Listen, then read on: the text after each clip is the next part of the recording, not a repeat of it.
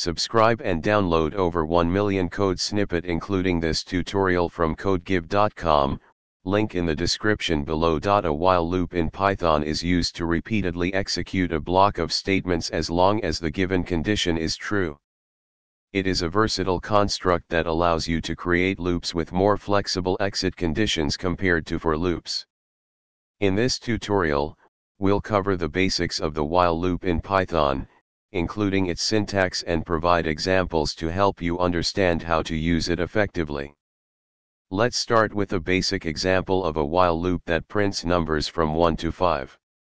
In this example, here's an example that takes user input and continues the loop until the user enters exit.